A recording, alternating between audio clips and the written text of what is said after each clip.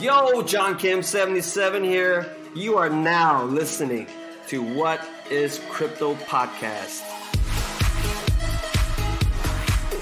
What is going on, everybody? What is going on? Welcome to another episode of the What is Crypto Podcast. I'm your host, McMillan, and today I have a very special guest on the line. I have John Kim.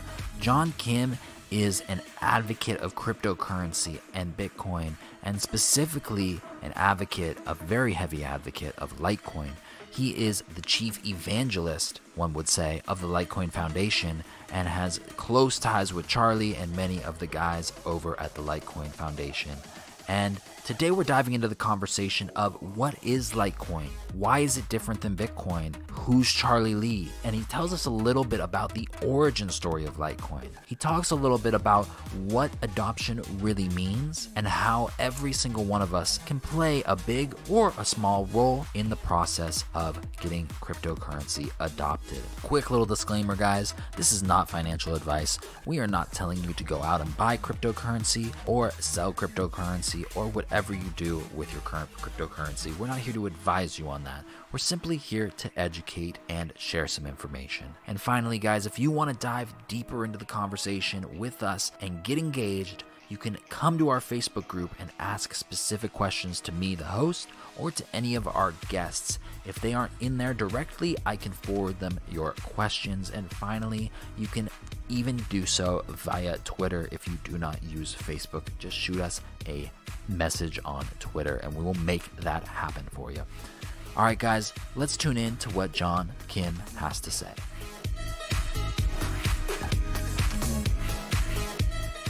Tell me, what is Litecoin? It's like what I said about Bitcoin, right? I think Bitcoin and Litecoin is intertwined. So Litecoin to me is the same thing. It's the way, the truth, and the light, you know? And like I said before, it's a way for all people from all races and status to be set free from the banks and financial institutions that get you in debt and keep you in debt. It's the truth through code and math that exposes the corruption and manipulation of the greedy, fallible human beings who can and will use their centralized financial system and power to abuse the general population. It's the light of hope in the midst of darkness and despair that illuminates another path for the people to take back their sovereignty and leave a lasting legacy and freedom to the future generations. And because of that, because I believe Litecoin is not called Litecoin because it's lighter, I believe it's called Litecoin for a reason. And it's because it literally is a light in the midst of darkness, and it will change many people's lives and free many people around the world who are debt slaves. And what's the origin story of Litecoin? Like, can you share with the audience a little bit about who Charlie Lee is, etc.? Yeah, so Charlie Lee was involved in Tenebrick. It was an altcoin, but it had a lot of pre-mine. The creator was unknown, and Charlie was involved in that, and he didn't like the way that they were going. So after that, it was Fairbricks. Fairbricks was forked off of Tenebricks, and it was trying to be a fair altcoin, but it had too many bugs because it forked off of Tenebricks, which also had many bugs. So in experiencing all the greed and the scams that these two coins were trying to do for a money grab, Charlie looked at Bitcoin source code, which was basically why fix something that's not broken. So he copied the source code, changed a little bit the quantity and the algorithm, and launched Litecoin in a fair way, just like Bitcoin, so that it doesn't benefit the creator or the people who have pre-mined. So I believe Litecoin is the standard for how an altcoin should be launched. But it's pretty impossible now, right? Because, you know, proof of work like Bitcoin and Litecoin, proof of work system flew under the radar because no one really cared or had interest. But to pull off a real proof of work coin these days is pretty much impossible because there's too much interest and eyes on it. So Litecoin being 8 years, 100% zero time, 100% uptime, running flawlessly, I think people fail to realize how important of a feat that is for any blockchain or any company to be that robust and to be that reliable.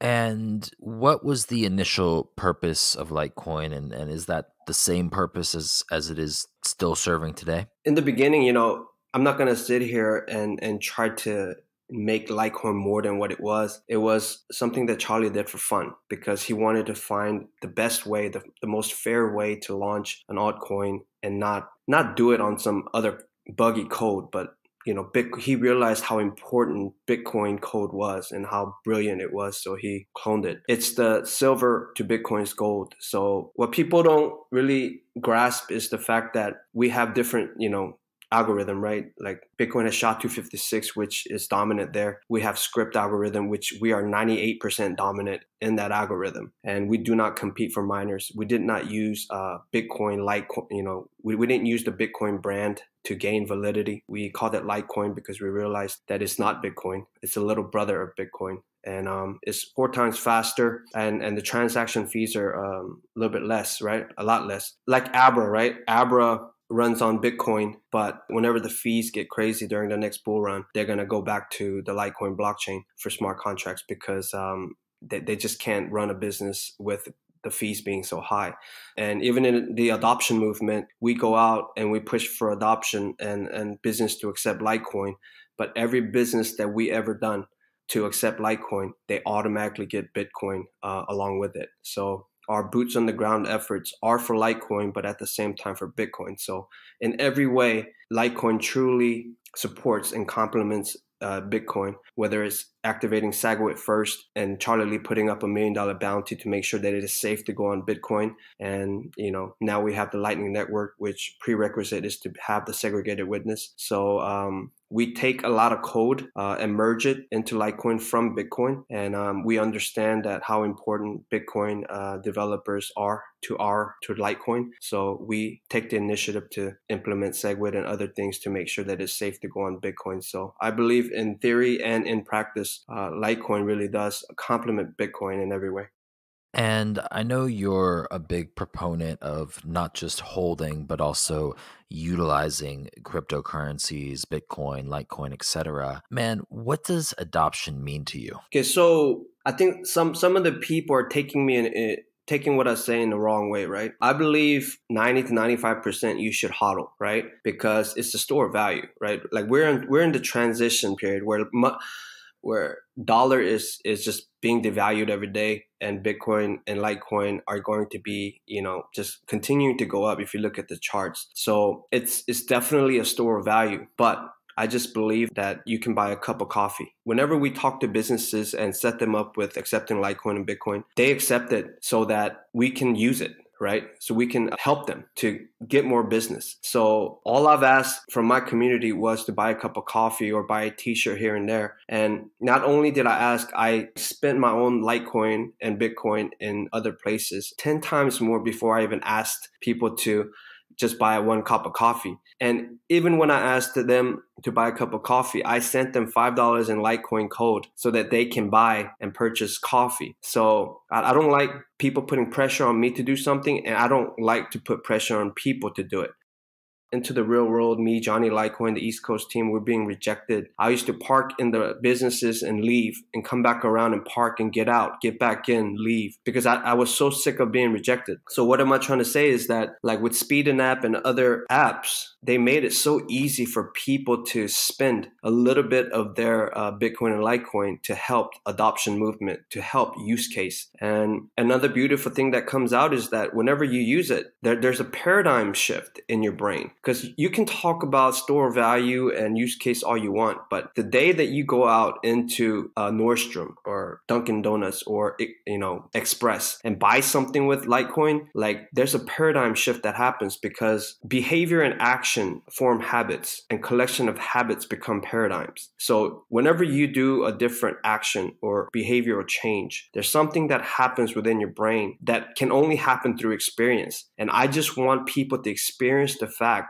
that what they're holding is just not a speculative asset, but it really can purchase real world goods and services. And that's what I was trying to target. But people are trying to make it a debate about SOV versus I wouldn't. It isn't. It's just a cup of coffee. It's like when Iverson said, come on, man, it's practice. It's practice, right? So all I'm saying, it's coffee, man. It's coffee.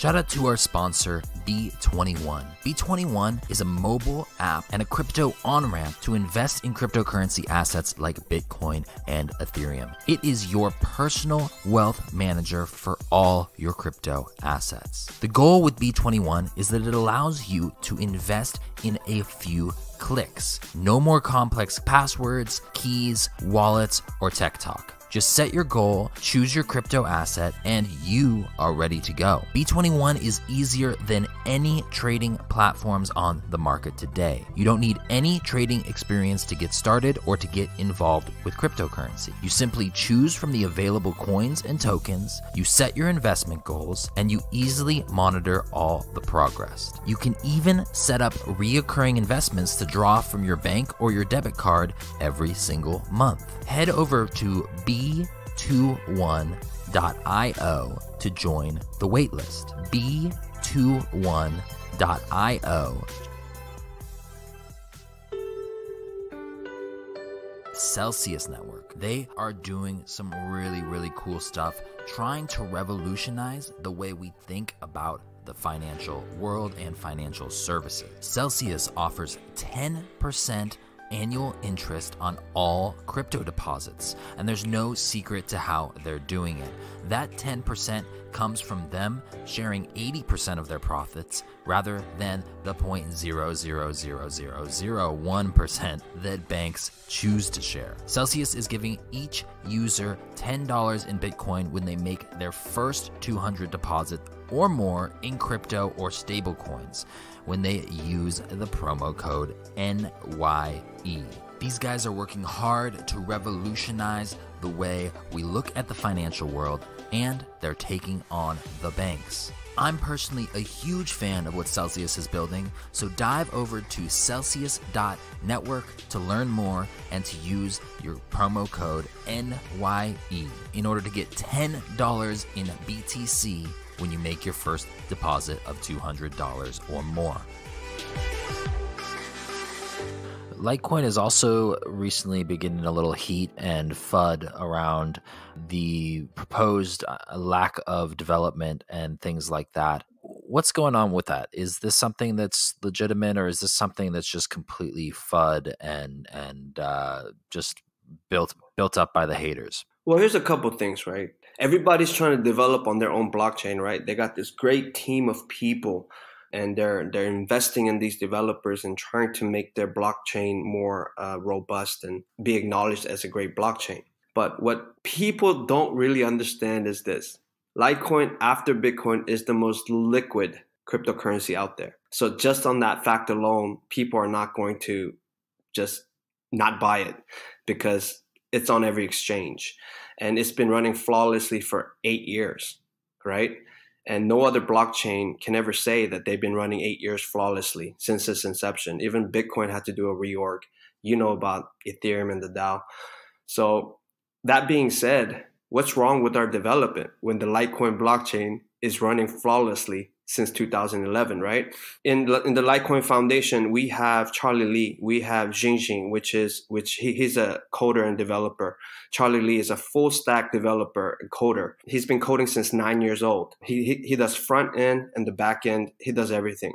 He worked for Chrome, right? Google, and helped with YouTube Mobile, Play Store. Literally was one of the 3 people hired at Coinbase to become head engineer so that we can literally buy Bitcoin easily, right?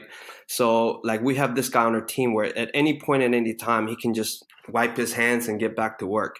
And we have Adrian Gallagher, who is our main developer right now, and he takes a lot of Bitcoin code and merges it into Litecoin. So it's not just crazy FUD, it's just taking something and trying to do clickbaits, but at the end of the day, the reality of Litecoin's reliability for 8 years running flawlessly is the only thing that they're failing to realize and to understand. And that's, look, in the real world, it's not about what you say. Show me the result. Show me your history. Show me what you got. That's what matters in the real world. And what I can show you is the result of 8 years of reliability. And you guys have to also know that Litecoin Foundation was started 2017, which is only 2 years old. And Litecoin has been running flawlessly before Litecoin Foundation was even formed. So this development thing is to target Litecoin Foundation and to create FUD, which it's not sticking. It's not sticking at all. Good answer, man. I like that. And bring it back to something a little bit lighter. Can you tell us a little bit about the chicken? Like, what is the chicken thing about, and what are the Vegeta memes about? Well, I'm not very clear, right? Because I haven't been in this space for a long time, but I heard that it's from like an old show where a chicken he has this power ups and he just goes ballistic. And at that time, when I think when Litecoin used to go from like $1 to $2 or something, 100% increase, and somebody was talking about that chicken, and it kind of stayed that way. I think it started on Reddit, and it kind of stayed that way. But I don't know the details. Don't quote me on it. I don't do Reddit. That's what I heard, and that's all I can say about that. And about Vegeta, like I don't ever watch cartoons. I think Charlie is really big into Dragon Ball. And Goku and Vegeta is like, they're always kind of competing with one another, but at the same time, they come together for the greater good. So I think there's a deep message in there that kind of supports the role that Bitcoin and Litecoin has in this crypto game. Hell yeah, man. Love me some Dragon Ball Z. Then you should know more than me, bro. Yeah, man. The Vegeta's a good one, man. It's hilarious. So do you see any similarities between Vegeta and Goku and Bitcoin and Litecoin?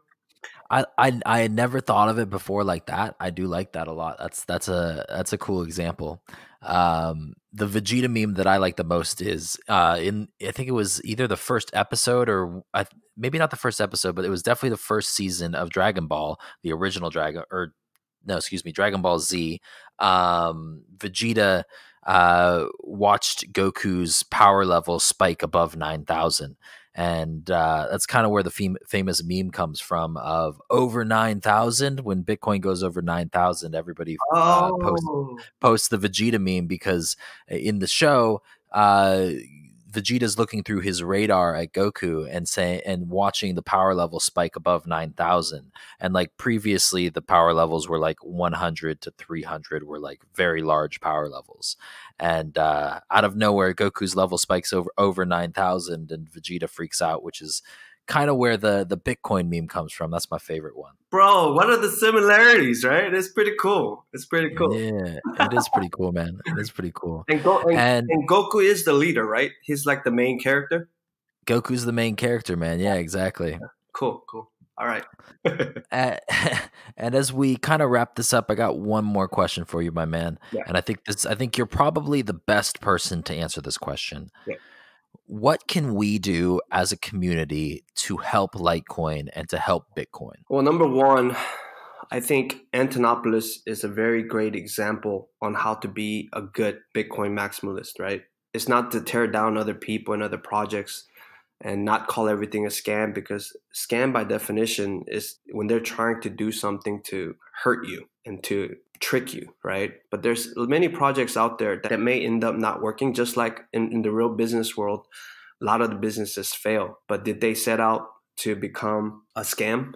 I think a lot of people had good intentions and goodwill, and some just fail because it just doesn't work. And I just think that the Bitcoin community could have a little bit more mercy and understanding, because at the end of the day, we're not fighting each other. We're fighting the banks and the centralized entities, right? And they're basically doing the same thing that Jamie Dimons and Warren Buffett are doing to Bitcoin. So it's the same spirit. It's not what you say, it's the spirit in which you say it. And the spirit behind a lot of these Bitcoin maximalists are very mean-spirited. I think that needs to be dealt with. It's not going to go away because they're set in their ways. Their ego level is so high that they can never, ever be wrong, even though their brain is only capable of understanding a little bit compared to the size of this world and the information that is out there. So that, and then number two is that, look, man, there's so many people on Twitter and social media that gets the followers, and when their followers go up, they use their followers to make money, right? What happens if many of the true influencers in this space led by example and didn't ask anything of their followers until they were practicing it first, right? And for me, I feel like Twitter is text message, like open source text message with the world. And sooner or later, you're either going to be caught or you're going to be called out. So I believe the most valuable asset in the next 5 years will be trust. So I just hope that if Bitcoin and Litecoin is called the Truth Protocol and you really believe in it, there has to be something that happens deep within you that values truth over corruption and manipulation. And if that's the reality, then everything you do has to come from a place of authenticity and honesty. So am I advocating that you can't make mistakes? No, I make plenty of mistakes every day, but it's being able to own up to it and to look at yourself in the mirror and to be able to say to yourself, I'm really trying my best to be helpful and to be honest and to be truthful as much as possible. And if you can do that, everything you do is going to be great, because at the end of the day, people are not dumb. They know the fakes from the scammers, right? Or the people who are really trying to be as authentic and honest as possible. And action speaks louder than words, right? So it's called cryptocurrency. It's not called crypto store of value, which means it's not either or, but it's both and, which means you have to hodl, yes, and it will change your life.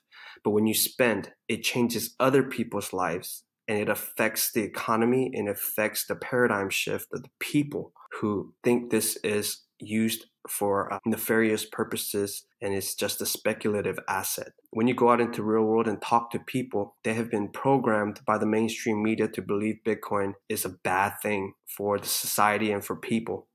And in order for you to undo that programming, it will take more than you explaining to them about the Fed and the blockchain. It will take a true action, an experience, an experiential knowledge of how a transaction works, and let the conversations come up organically so that you can have a decent conversation where you chip away at the programming that has been done by the mainstream media instead of arguing and debating your way into people. Because what that does, it makes people play defensive, right? It closes their hearts. So I believe the only way that we can go forward in helping Bitcoin and Litecoin is more people, excuse my French, get off their asses and go into the real world and show the world that this Bitcoin and Litecoin is not only a store of value or a speculative asset, but real money that can purchase real goods and services in this world that's going to change the trajectory of the destiny of the regular people in this world in the future. I love it, my man. Thank you for coming on the show, brother. You're welcome, brother.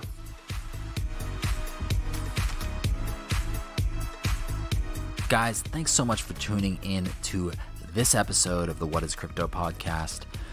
John's an awesome guy. He's a good friend of mine, and I really appreciate the fact that he dove in and he even addressed some of the FUD around Litecoin without getting over emotional or angry. You know, there's a lot of community members that will just instantly fight you or instantly attack you based upon whatever it is that you don't like or you may FUD about their coin or their specific company. So guys, what I want you to do today is I want you to DYOR, do some of your own research. I want you to go look up or watch a YouTube video, either one, about Litecoin. Learn about the differences, learn about the supply, learn about the different things that happen. And beyond that, I want you to come into the Facebook group. I want you to share one thing that you learned about Litecoin after watching your video or reading your article. You guys can join the Facebook group by going to whatiscrypto.com. There are links there. And finally, guys, please leave us a 5-star review. Please leave us a comment. Please leave us a subscription on iTunes. It would mean a lot to us. Again, guys, I'm Michael Nye, and I'll catch you next episode.